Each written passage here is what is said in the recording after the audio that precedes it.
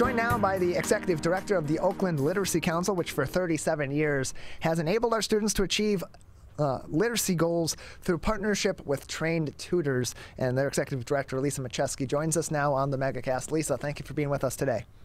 Thank you for having me, Tyler. I really appreciate this opportunity. Appreciate having you on as well. So tell us a little bit about the Oakland Literacy Council. Obviously, as I said, it's been in operations for almost 40 years at this point. Tell us what the goals of your organization is and how it helps to support literacy in our communities. Well, I love to be around this organization that has this 40 years of history and making sure that people have the basic skills they need to survive and thrive in our community. We focus on reading, English language, math, and digital literacy to make sure that people all have the foundational skills they need to be successful in the workplace, to be successful as parents, and to be successful just as a member of our community. We're joined by Lisa Machesky, the Executive Director of the Oakland Literacy Council on the MegaCast. And so some of the work that you do, this 501c3 nonprofit organization, is working with trained volunteer tutors that are helping to help individual students reach those literacy goals. Where does that process usually start in not only finding those connections and helping to build those relationships that are so critical in advancing these kids' literacy, but also getting the kids into this program that may have some issues with their literacy or with their reading comprehension?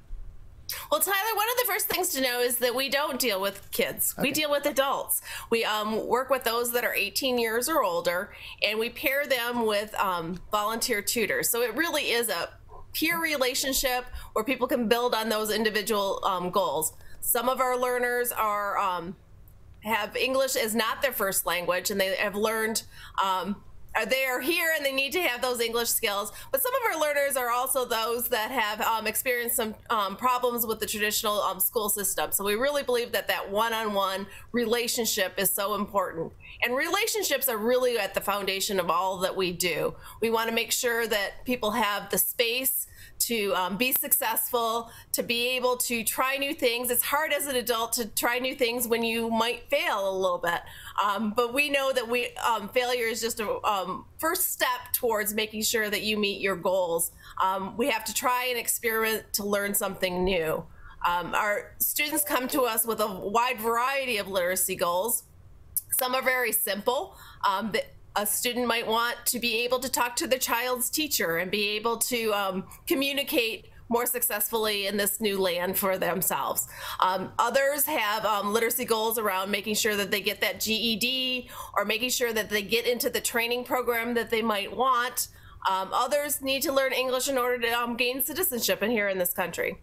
Yeah, and what's great about your programs, too, is even though your organization is the Oakland Literacy Council, it's not just English language learning, or it's not just reading comprehension that is the focus of these programs. Your tutors also are helping in writing and in math skills as well for people all across the board that may have a variety of different factors as to why they need some help in these areas. And no matter where they're going in life, no matter where they're at in life, those are such critical skills. So where does this program consist of?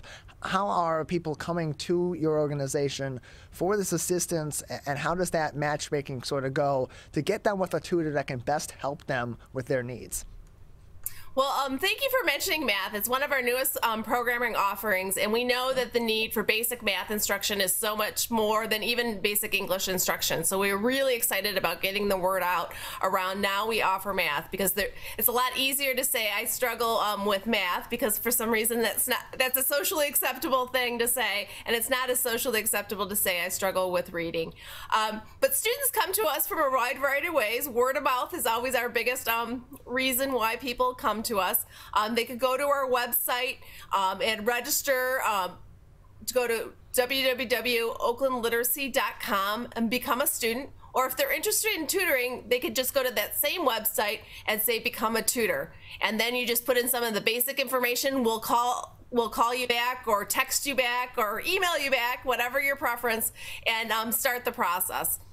We're joined by Lisa Machesky, the Executive Director of the Oakland Literacy Council, joining us on the MegaCast. And so as we've mentioned, the tutors that are helping these individuals with their reading, with their writing, with their math skills, or a combination of all of them, they're trained volunteers. What goes into that training to prepare these individuals that are going in with for the right reasons, for the right motivations? They want to help people. They have their own skills and abilities in these certain areas, and are using that to assist people that need some help. What sort of training does go into their volunteerism with the Oakland Literacy Council, so that they're not only utilizing their skills best, but they're doing so in a way that is most productive to help these individuals that are seeking the services of your organization? Well, our tutoring has changed a little bit in the past couple of years. Most of our tutoring is now done virtually, so people have to be able to handle a virtual environment, and our training is all done exclusively on a virtual environment. We now require a introduction training. It's a 2-hour training where we really talk about the diverse needs of all our tutors, and all tutors are required to go through that beginning training session. And then after that, you get to choose what specialty you're interested in. Are you interested in teaching an ESL learner? Are you interested in teaching an adult basic student around basic reading and writing? Or are you interested in tutoring that math?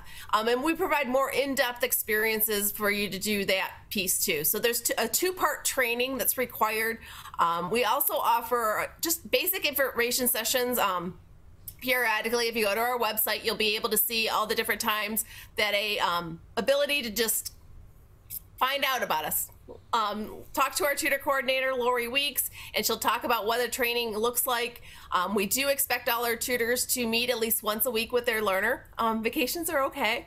And they work with them on whatever the individual needs as far as their individual learning goal.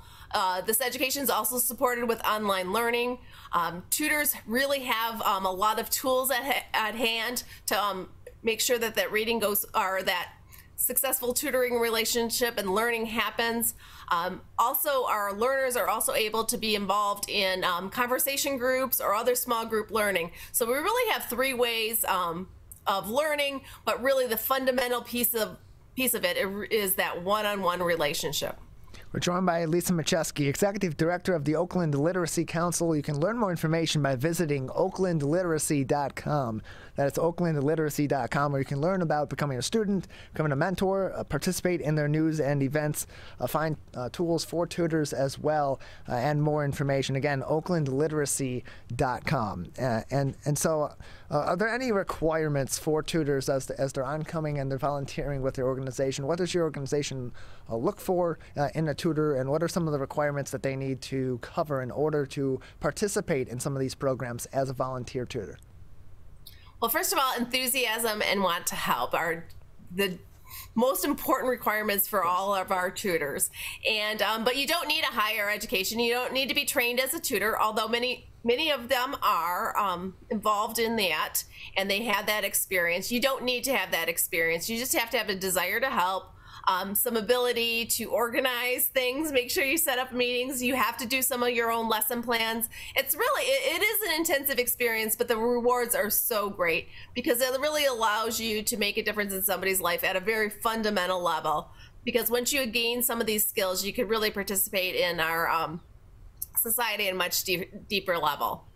We're joined by Lisa Machesky, the Executive Director of the Oakland Literacy Council, on the MegaCast. Again, you can learn more information about the organization by visiting oaklandliteracy.com. And so on your website, you have a link to meet the 35 faces of literacy. So many success stories from people that have engaged in your program and have built so many of those skills that they've sought to build. Can you give us an example of a couple of success stories of people that have engaged in Oakland Literacy Council programming and come out on the other side with those skills that they wanted to obtain, and how it's helped improve their life? One of the stories that we like to tell this past year, or one of our most recent graduates, is he has opened his own sushi restaurant on Lake Orion. And one of his things that he worked on with his tutor was all the regulations and things that you needed to open a business, especially a food business. So he worked with his tutor to understand what the leasing requirements were, all these different things. So he's a business owner now because our help. And then we also, last week, we just had word that one of our students became citizens. And I also love to tell the story of this individual who decided she was now had custody of her grandchildren and wanted to be that good model. As they were learning online, she was learning online too. She wanted to make sure that she was going to get that GED that she had long promised herself. And by having those kids in the room, she wanted to be that good role model. She's really making some great progress. We're joined by Lisa Machesky, the Executive Director of the Oakland Literacy Council, joining us on the MegaCast. You can learn more information about the organization as well as how you can participate, either as a student if you need some of their assistances, or as a tutor, how you can become a tutor and find some tools to help you with tutoring as well by visiting oaklandliteracy.com. Lisa, just a few more minutes with you before we'll say goodbye today. Any other information that we haven't discussed on the Oakland Literacy Council, on people's participation, on your programs and different events that you'd like to discuss, or anything else that we should be considering at this moment in time as we're trying to help ourselves and help our neighbors improve in some of these basic skills that are so critical to everyday life, but in some ways, in a number of different ways, can either fall to the wayside or be a struggle for people that are new to our area, to our country, to the state of Michigan. Wonderful. Well, I really like to highlight some of our new programming, so people who have some familiarity with us might not know about that we are now offering math, and we are really focusing on making sure that people have the skills to get into training programs or OCC. We want to make sure that people have those basic math skills, especially those who have had online learning for the past couple of years. Math is one of those difficult things around that, and we are always looking for more tutors for that aspect. But it's really some basic math that you need, those practical skills, and that's what all our tutors focus on, making sure that they're focusing on practical skills. We're not just drilling multiplication tables and things like that. We're really taking examples, like if you're interested in construction, how do you figure out how much paint you might need to paint a room, and thinking about surface areas and things like that. And we're also doing a lot of programming around digital literacy. We really have found, especially with the pandemic, that digital skills are so important. You can't make doctor's appointments without them. You can't make sure that you're ordering groceries. Those digital skills have really become a cornerstone and foundational basic skill. And we're working with that. We have a curriculum around digital literacy. We also make sure that we help people get into internet access and have devices if needed.